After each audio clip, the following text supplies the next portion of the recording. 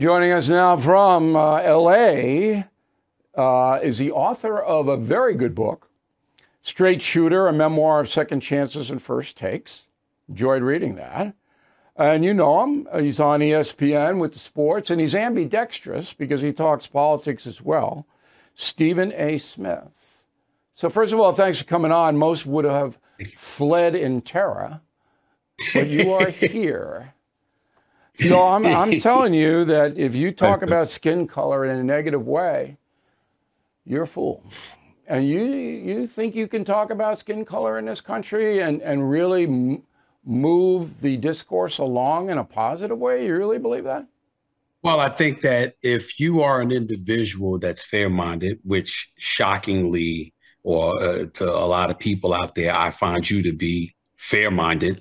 I think if you're talking to somebody and you're fair-minded and you take into account the position that they're coming from, then obviously it's going to heighten your level of sensitivity because you're going to understand that you're not living in their shoes. And when I listened to you speak the other day, yeah, like I said, I have a distinct advantage when it comes to you. When you had the O'Reilly factor, I barely missed it. It was an elite show. Obviously, you were a preeminent voice in the world, the king of cable television, as they say. Weeknights at 8 p.m. Eastern Standard Time on Fox News Channel. I watched you all the time. And I know that you are an independent. You don't consider yourself a Republican or a Democrat, and you do what you believe the facts tell you. And so my attitude was, where was that Bill O'Reilly when he was talking to Chris Cuomo? I didn't see that person. I saw a person that's... Well, let's get specific. What do you mean? My thesis is that we're all Americans. Okay. Pluribus we agree there. unum. All right? Okay.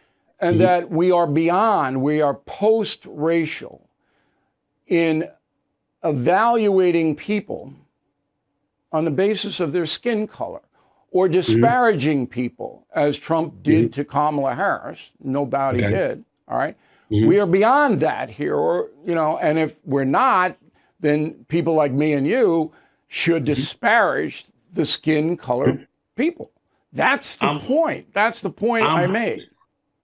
Yeah, but you were saying also, in other words, you were alluding to this reality that's virtually non-existent. That's not something that's really going on in everyday America today. I would say to you, it might be more the exception than the rule in today's generation compared to what it was decades ago, but it still exists. Ask any black person and they'll tell you that. Okay, we deal with but things. I'm not talking about personal prejudice and bias at all. My thing was centered around Donald Trump and Kamala Harris. That was the context of the remarks. Yeah, but you were expansive. What? But you were expansive. You were expansive. You went beyond it. I was expansive in the context of anybody making decisions to attack another person or criticize another person on the basis of skin color is a fool. Now, I'm not. I agree with that. We agree there. Well, that's what it was. Look, I understand the reality that African Americans and other minorities are treated differently in some places than Caucasians. Everybody gets that. But when politicians at the highest level, Stephen, this is very important for a guy like you who has access to a lot of minority viewers and listeners, very important you understand that. When these people devolve into criticism because of skin color, that should not be acceptable.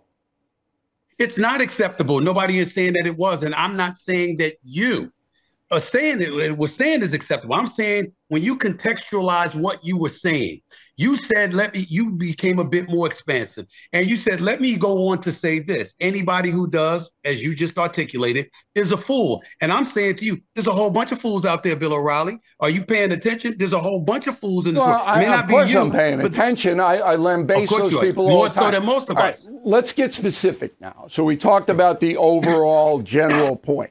I want specific answers. There are Americans, millions of voters, who vote on a basis of skin color. So if you're black and a black candidate is running, you see that person more favorably. Is that right or wrong? I think that's wrong. I think the one place where it was right was with Barack Obama. There was no way in hell that black folks were not going to vote for Barack Obama for the presidency of the United States. Why? And I'll tell you Why, this. why were black folks going to vote for Barack Obama when they didn't know anything about him? He didn't really distinguish himself in the Senate. Why were they going to vote for him? Well, first of all, I'm not going to speak for all black folks, but I'm going to say this. I know, but your opinion. No. I'm going to say this to you, Bill.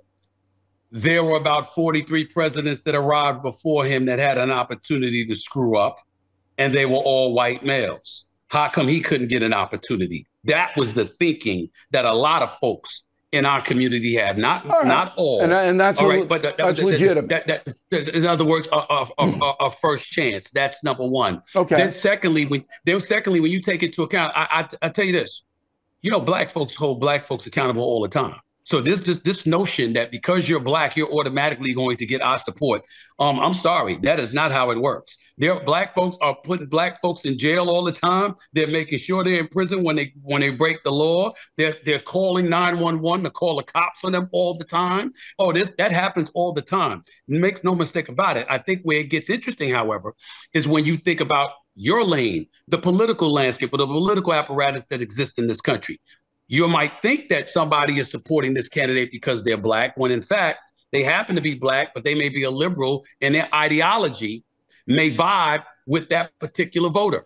And Possible. You don't trust folks on the right. But you know as well as I do that people like Al Sharpton, Jesse Jackson before him, although Jackson wasn't nearly as bad as Sharpton, traded on skin color to whip up resentment.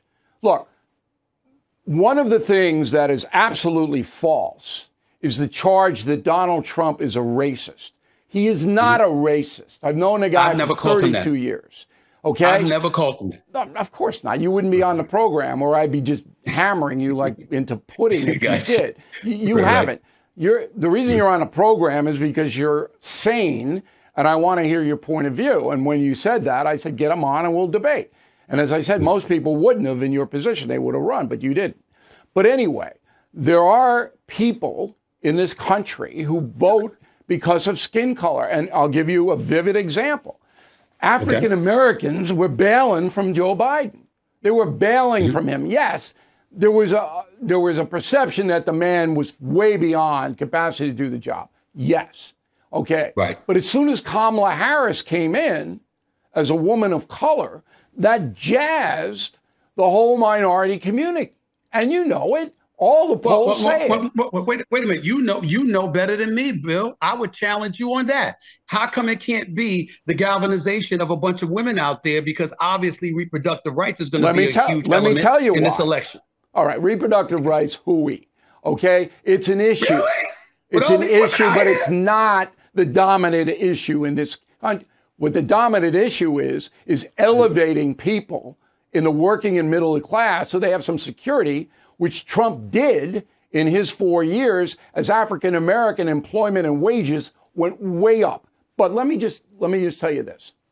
You have a situation now in this country where Kamala Harris has no record at all. None. Did zip for 4 years in the Senate. Nothing. I don't care what she did in California. That's a local situation. I'm talking national policy. You have a situation where this woman did nothing in the Senate, was a terribly unpopular vice president, 32% approval, and won't talk to the press. Well, don't get me started with that. Avoids the press. Hey, listen. Don't get me started with that. I called her out about avoiding the press. I said you got to show up and do. You got to talk. You got to take some tough questions. Okay. I've been on the record stating that already. But it's not about you. It's about her. Okay. I was talking. Yeah. So you got 3 strikes on her. Nothing in the Senate. Terrible vice president. Won't talk to the press. Yet you have delirium in Chicago. The greatest person ever. Here's Kamala Harris. I'm going, this is not based on public policy. This is based on emotion and a number of other things that it shouldn't be based on. Go ahead. Well, you could say it shouldn't be. but you've been around considerably longer than me, and you certainly have been in this realm considerably longer than me. You know emotions play a role in terms of how you're but it going to doesn't make vote. it So right. that's number one. All right, all right. I didn't say it makes it right. I said it's a Okay. reality. I'm talking All right. reality. I'm not talking right or wrong. I'm Okay. talking reality. Now let's take into account this. There was no primary. Guess what? Why was Biden even in a position where he could show up on June 27th to debate against Donald Trump? There was clear slippage before then, but somehow, some way, they greased the skids and made sure there was no competition. And then when suddenly you saw him on center stage on June 27th, and he clearly looked like he had lost his fastball significantly, by the way, all of a sudden everybody was in panic mode. So now you don't have a situation because you're running out of time. The Democratic National Convention is about to show up. You've got to have a presumptive nominee, right? And this person, it was the Biden-Harris administration, not the Biden administration. Now, in the binary system that we live in, they're saying, okay, it's one or the other. Okay, it's her. She doesn't really have a record to show on. She was for fracking, which now she's against it. The border issue, over 10.5 million people. You highlighted it at the beginning of your show. The people that have crossed the border, that was supposed to be on her watch because even though she wasn't the czar, she was perceived as being the czar. Okay, we've got that issue. We've got inflation as an issue. What the hell are the Democrats or the liberals, celebrating for? They're celebrating because of the alternative. The alternative is an individual in a lot of people's eyes who is as loose of a cannon as they come, who they don't believe they can trust, who they believe will engage in vengeance. It's an anti-Trump vote. All right, I understand that. There you go. That's why Biden got elected in the first place. That's right. And you said Biden lost his fastball. Stephen A., he never had a fastball. He was a knuckleball pitcher from way back. Okay? Can we be nice? He never had. Can we be nice? He never could bring. Everybody can't be Bill O'Reilly, man. Everybody can't be Bill O'Reilly. No, you're right. He was a knuckleball instead of a good fastball. thing. I got that. One of me is quite enough. Look, I'm going to send you, and I want my producer to write this down, overnight confronting the presidents to Stephen A., because I want him to see that. Last question for you. Okay. Sure. So now you're a common sense broadcaster, because I said you're ambidextrous. You do sports and you do contemporary things that are beyond sports. Yes, sir. You must know how corrupt the corporate media is, even though you work for ABC. And I don't want you to badmouth ABC to doing right by you, okay? Because you deliver for them. Same thing. When you deliver, you get paid, as they say in the dugouts of every Major League Baseball team. Mm-hmm. But you must know the level of corruption in this country that seeks to destroy Donald Trump, not only as a candidate, but as a human being. And a lot of that destruction directed at him has affected him and affects this race. So we may elect a president that is not capable of running this country, Kamala Harris. I don't believe she's capable of running it. Where we know Trump is capable, whether you like him or not, that's a disturbing situation. Last word. I don't know that he's capable at this point because of the point you just made. I think that he has been, listen, I've been on the record saying, go get him. Go beat him. Stop looking for all the assistance in the world. I understand they felt they had cases against them. The insurrection on January 6th, the vote, looking for 11,000 votes, 11,700 votes in Georgia and all of this other stuff. I've been of the mindset, go out there and beat him. All right, if he is all that you say he is, go out there and beat him. There is no doubt in my mind. It's not about one network. It's not about anybody. The corporate media, as you will call it, clearly doesn't want him on board. But when are we going to ask the question from your vantage point, Bill, as to what he does to bring it on himself? The presidency is a statesman's position.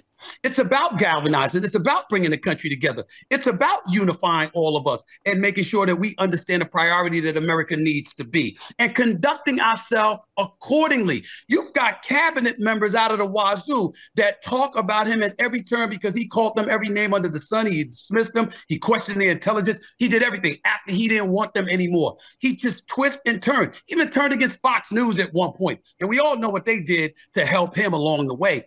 He does damage to himself without getting into all the other stuff that people want to say about him that you and I ain't interested in. He brings and it on we himself. have chronicled that here. And by the way, just for your information, and I appreciate the kind words about the O'Reilly factor, we reach more people here on a daily basis now than I ever reached it. Through social media, through YouTube. I didn't know. Nobody knows because the corporate media won't tell you that.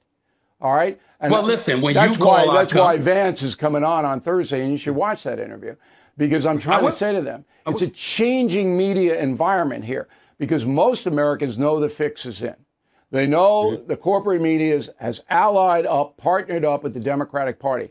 That's not healthy for our democracy. But it's not about partnering up with the Democratic Party. I don't think that's what it is. People like me, for example, I have no problem seeing a bunch of Republicans in the Senate and Congress. Well, you're an independent, though. But what I'm saying is my issue when I think about the presidency, I'm looking at you and who you are and what you stand for and whether or not the country can trust that you'll lead for all of us instead of thinking about yourself and who you want to exact vengeance upon. That is an issue.